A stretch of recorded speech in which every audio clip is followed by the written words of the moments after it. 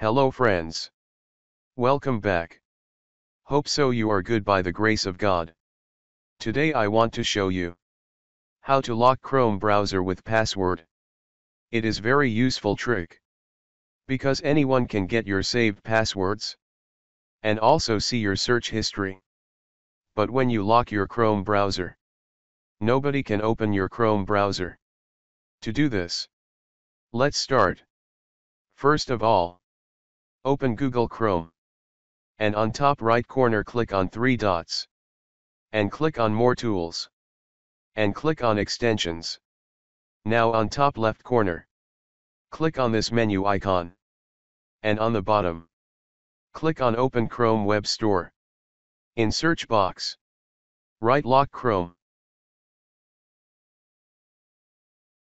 Make sure this extension is showing. Set password for your browser. Click on this. Add this extension to Chrome. Click on Add to Chrome.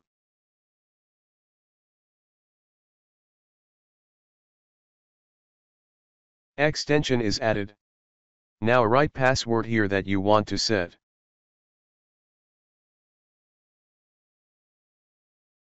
And click OK. After process complete, it will close the browser.